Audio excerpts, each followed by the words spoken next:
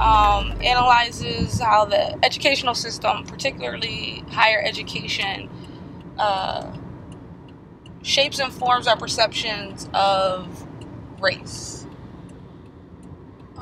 So, I mean, I think about my personal experiences going to a historically black college, going to grade school with majority white students.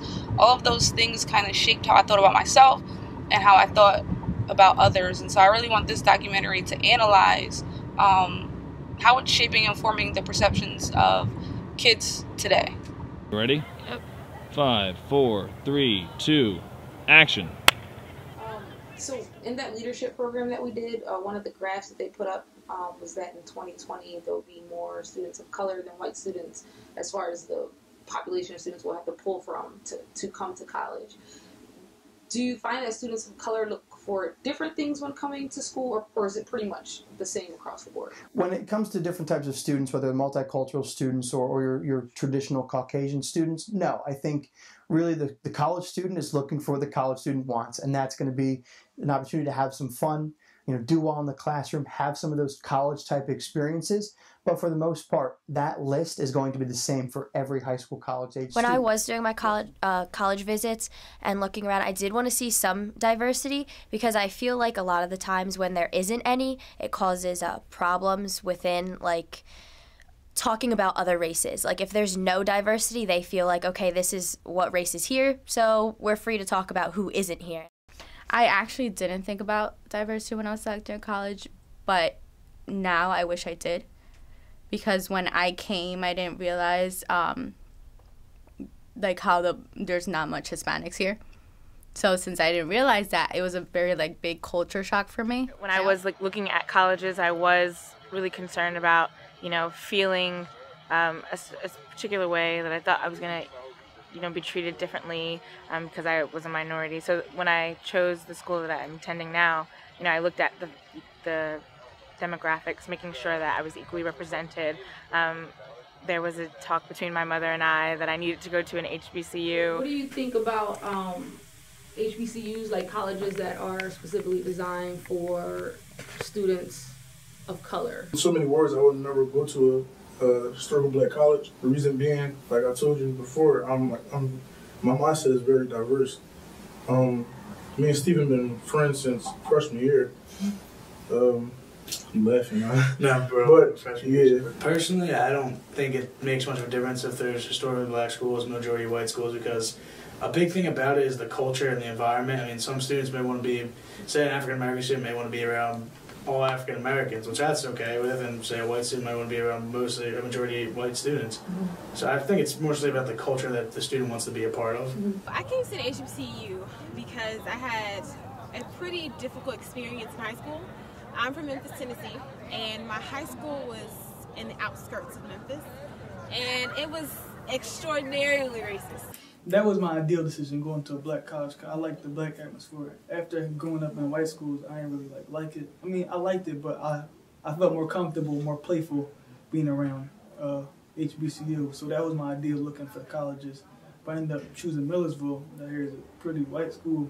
I was in HBCU because I wanted to see my own people doing things. When I was applying to colleges, race did come into my mind a little bit. I'm half African American, and I grew up going to predominantly white schools. So I did want to go to a school where I could be exposed to just a little bit more of different people than just those same white people that I've always been exposed to. When I was picking colleges, my senior year of high school, diversity was definitely one of the things that I was looking for a college to have. I came from a high school that was predominantly white, so there was probably a handful of black kids. The racial makeup when I was choosing a university definitely was something I thought about. I went to a school that had predominantly black kids for about 10 years, and then I went to a high school that was predominantly white in a very predominantly white town. To me, race really wasn't a question about going to a university. To me, the real cause of going to a school is to get an education, to learn things you never thought you could ever think of learning. And growing up in a small town, you don't really think of race at all. since my town was mostly Hispanics, there was some whites and there were some African Americans, but not many. Many students are increasingly coming from racially homogeneous neighborhoods and high schools, making it imperative for universities to use the classroom as a place where students can address their anxieties around race and confront the prejudices to which they may have become accustomed to. Which an education system builds a foundation for your life. So now that our education system is controlled, that means our whole lifetime, our whole life is controlled. In order to get beyond something, you have to understand it. And where in your education have you been required to learn about race? I mean, I tend to talk to my students about education being an institution.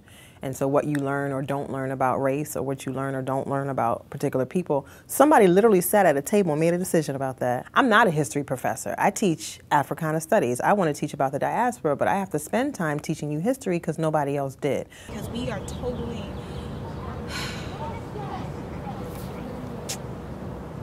unaware of our history. And I know that sounds like a cliche. So if we reflect on K through 12, we had to read the Diary of Anne Frank. I did not read any narratives from enslaved Africans in K through 12. So you want me as a little black African girl to empathize with a little Jewish girl, more so than you want me to empathize with a little girl who perhaps looks like me. I mean, we're saying something about which bodies matter, and which, histories matter, and which trauma matters, and we carry that with us. I think we learn so much in the absence of our stories, as much as we do in the present. In my college courses, I have learned some about race. My one psychology class, it had a video, and it was about race and racial differences and things like that. And we actually had a discussion afterwards about the video. I did take a course in college about race, class, and gender in America, but I don't think that really taught me anything about race. It was more just like a scratch the surface, what we already know. I don't think any of my college classes I've taken have taught me anything about race.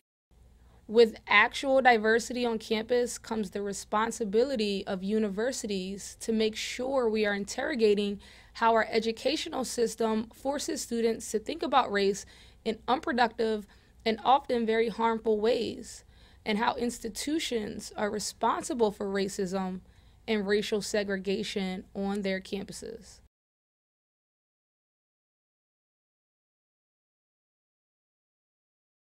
I wonder about, it definitely encourages students to think about it. I just wonder how they're thinking about it, so I'm thinking of the admissions process where you have to check a box, identify yourself, and they give you a certain amount of options, and they give you other. I don't think there's an advantage to checking off the box of ethnicity.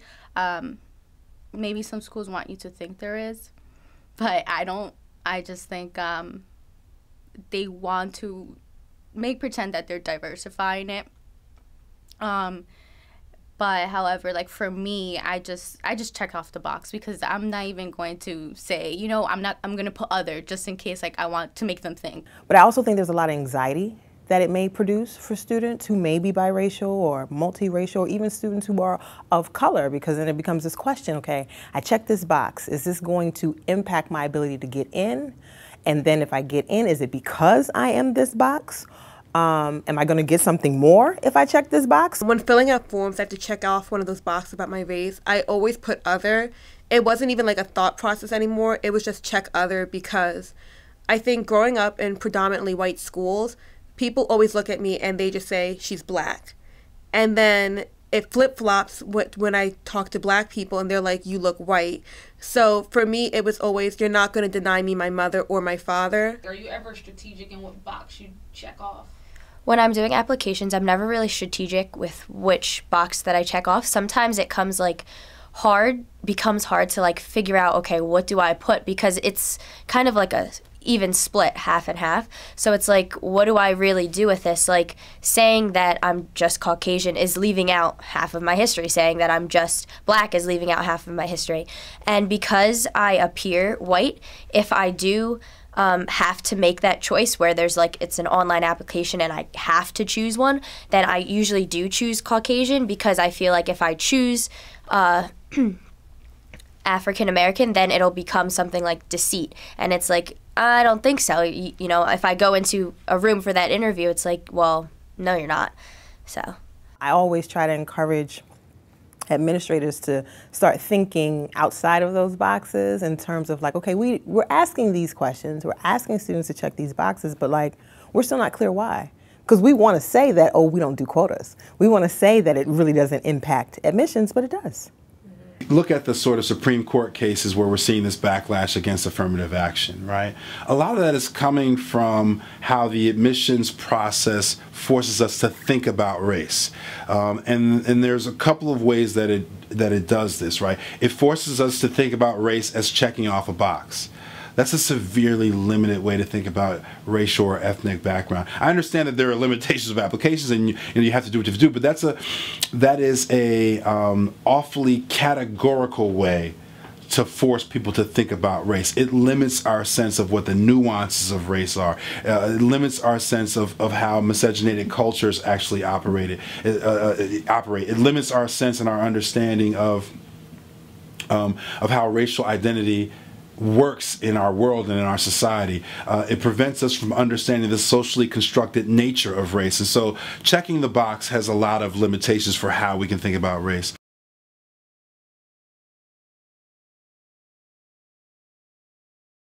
Affirmative action serves as a checks and balances for me. So as long as we have a disproportionate number of African Americans in the workplace, in college, in sectors of the country that we would deem to be successful sectors, as long as we have a disproportionate number of African Americans in the middle class, then we need some type of checks and balance system, whether it be affirmative action, whatever we want to call it. I don't think they should consider race when accepting people for jobs or universities. In theory, it sounds like a nice idea. However, I think that then starts to put a new stigma on things where we're already trying to fix others. So now it's on top of everything else we try to deal with in the world. Now it's, I might not get this job because of this color of my skin. And I think that puts us backwards instead of having us propel frontward, because it's going back to the, what do I check on this box? Am I going to be accepted? And then it also adds issues even between like your own friend circles of you're both competing for the same job. And instead of coming down to who's more qualified, it might come down to, well, we have 6 blacks and 5 whites. We need to even it out, so I'm going to give it to the white person, or vice versa. I don't think that universities should consider race, because I feel like I said, that's the color of your skin. And if I put on an application that I'm black and I walk into a room, then it's like, wait a minute, no, you're not. So then I don't think that putting that on an application should matter whether or not you get accepted, whether or not you get aid. I also think that it's kind of like sad almost that they're like, okay, well, I need to make the quota for how many African American students, how many Asian students. I feel like that's something that really shouldn't exist. One of the common misconceptions when talking about race-based affirmative action is the use of quotas. However, in 1978, the Regents of California versus Baki case made the use of racial quotas in college admissions unconstitutional when Alan Baki, a white student, sued after twice being denied admission to medical school. I don't think it is fair for universities to take a moment and observe the person's race, because I feel it makes some sort of bias in a way that they have to accommodate the arriving students to make sure they have that special amount of token students into their class. Because if they're putting the students in there just because that they are a different race, then I don't think that they're doing their job. I believe there's more opportunities for minorities to get fundings or scholarships. There's more scholarship opportunities in general. I mean, like, for example, the Gates Millennium, it pretty much just is for everyone except for white people. And it's like, oh, that'd be great. Do you think that's discriminatory at all? Or do you think, you know, we need those scholarships for... As a black person, no, I don't, but I would understand how a white person would feel if I was in their shoes. But right now, no, because I feel as though we don't get a lot of stuff handed down to us. Like, it's easier, not saying it's easier for them, because white people do work hard just as my other minorities, but most of the time it's not like that. Minority students are dealing with the stigma of affirmative action in which their qualifications and merit are in question. Minority students also face the prevailing misconception that they are the beneficiaries of financial assistance primarily because of the color of their skin. This stigma follows students through undergraduate, graduate school, and into the workplace. If your biggest concern is that you missed out on a scholarship to go to college when most of my people don't even have the opportunity to receive a basic elementary education, I think you've just proven how elitist you really are. You've just shown your privilege. And from that point forward, what more should we discuss? So I was taking my exam on a Southern American Lit course, and I had a little cubicle. Grad students had these little cubicles. And right before I was coming in, I came in to like get my notes and get ready to go take this exam, and someone had like inscribed nigger on the desk. Right now, mind you, this is year 5 or 6 for me in North Carolina, so it's no stranger to like how race operates in a different way in the South than maybe it does in the North. But it's not the first time I heard the N-word, not the first time anyone had said anything racially to me, not the first time that I felt discriminated against. But the idea that someone would take the time and like scratch it out in my desk just disturbed me more than many of the other encounters that I've had with race. But, you know, I went in, I aced that exam though. And I remember in the exam, I wrote about that fact in the exam too, just to, you know, that moment taught me a lot about how you work through some of those issues. Don't think that people my age don't like to talk about race, because I think that if you put them with the right group of people, they're okay with it. I also feel like, though, sometimes that can be turned into the wrong type of things, like the discussion that I just talked about for my psychology course. It was a group of prominently white girls that was in that discussion, and they were talking down about the African American race, and they just kept talking it down, and like I took so much, and then I was like, actually, I'm half black, so you're kind of like dissing my race right now. Just because I don't appear as that doesn't mean that it's not a part of my history, not a part of who I am. So I felt really offended by that, and I feel like it depends on who's watching when they're talking about race, because I feel like if I were to go in there and I had a darker skin tone, that same conversation would not have went the way that it did. I have witnessed racially, prejudice comments and things like that. I also think it wasn't on purpose, but it's like out of ignorance. And I don't, get completely upset, because I know that that's what they assume. They see through media. And honestly, sometimes people throw out comments just to see what you will react like. Are you going to get mad? Or, is this the thing that I say around black people? So they don't necessarily know that it's offensive. I think it is up to us to inform them in a, correct way that, that's not the way that you go about things. But I have experienced, and it's taught me and grown me to understand that everybody doesn't see you the same. Definitely have experienced and seen some racially charged situations on campus, especially in classrooms.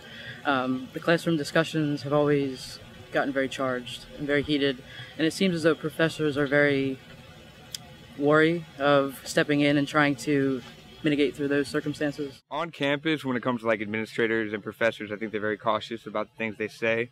But when it comes to students and like open discussions in classrooms where, it's appropriate to speak on your opinions, I have had instances where I wouldn't say they were like insensitive to the ideas, but they just didn't realize that what they were saying could have been kind of offensive.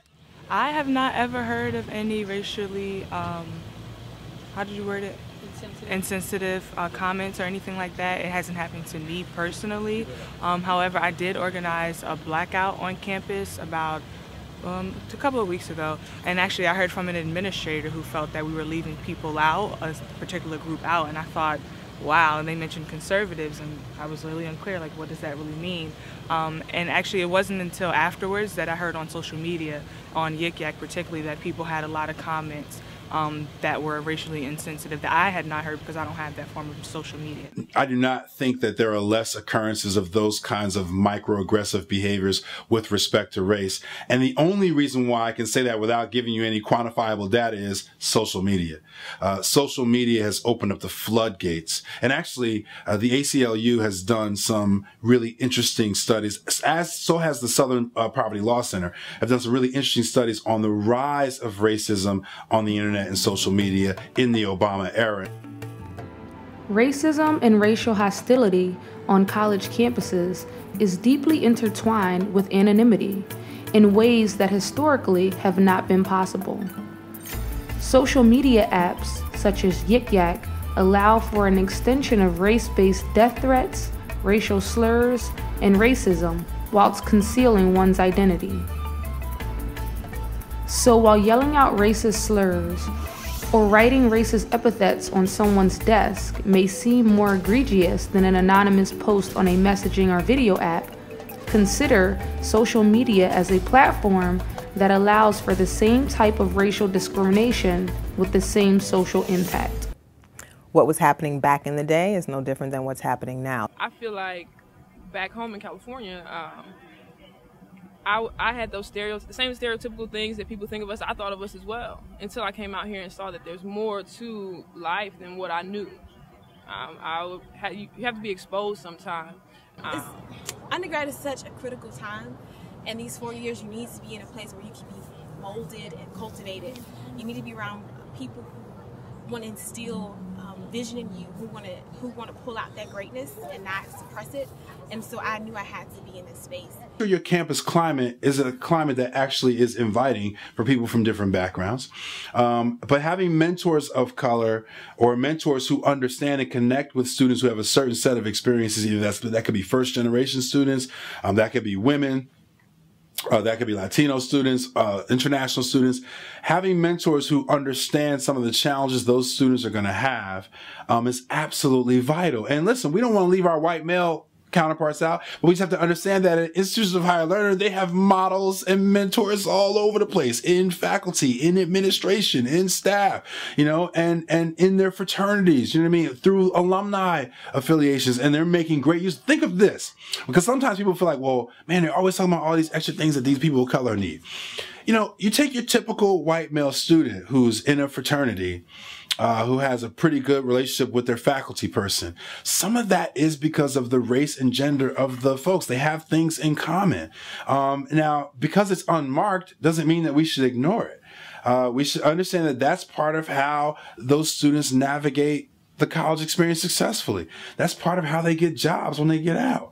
And so why not? Why wouldn't we afford all of our students those opportunities if we could?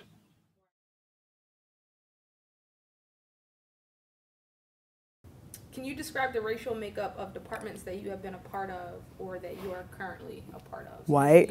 Yeah. I mean, predominantly white. So the racial makeup of the academic departments that I have been a part of has been predominantly white. So in graduate school, it's a predominantly white department at the graduate level and faculty level. But I do find that having a predominantly white staff and white administrators, white professors, it directly impacts a lot of students on campus and a lot of students' experiences. When we try to do some things on campus where it has a racial background, or even with everything that happened just in Mizzou, there was not a lot of support from professors. And I think in part a lot of that has to do with, again, people feeling out of place due to their own race and not wanting to step on something they feel as though is not their own. But then also I find that a lot of students have come to me saying that a white teacher teaching something of a racial or cultural background seems to interfere with how they take the messages from the classes.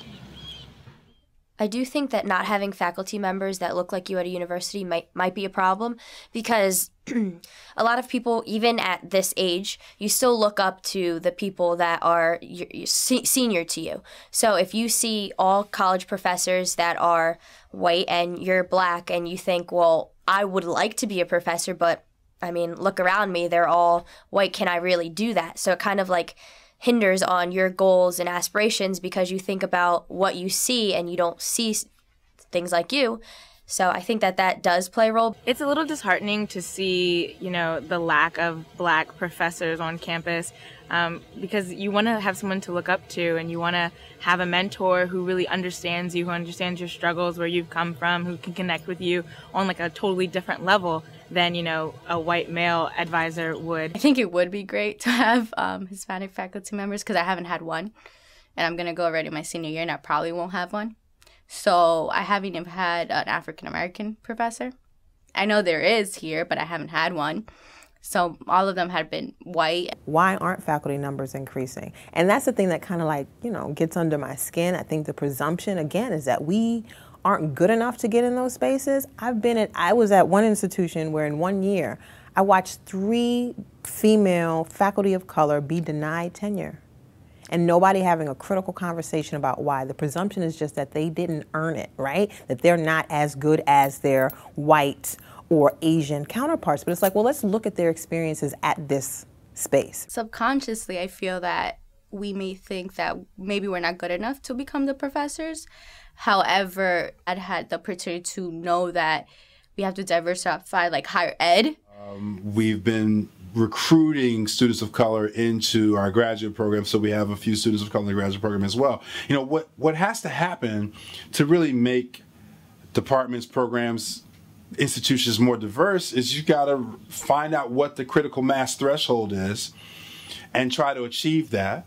And critical mass is not always exclusive to race. Sometimes it's about having gender diversity, a diversity of different identities to help the communities cohere around diversity. And you reach that critical mass is how you retain the folks. Because in all these departments and programs we're talking about, there's melt. There are people who they come in and they leave. They don't stay. They don't. We're not retaining. It's not just about recruiting. It's about how do you retain. And that's really what becomes the challenge when you talk about faculty for sure. But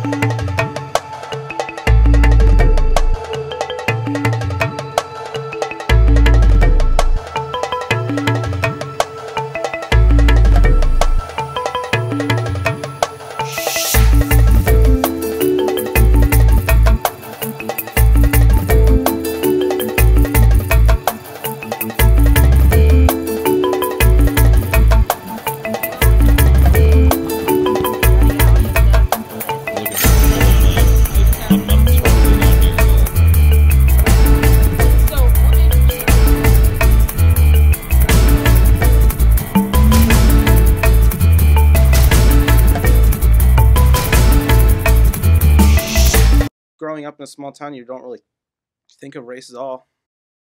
I feel like back home in California, I had those the same stereotypical things that people think of us. I thought of us as well until I came out here and saw that there's more to life than what I knew. Like every person that drops out of school, they build a new jail cell. Mm-hmm. That impacts me so much.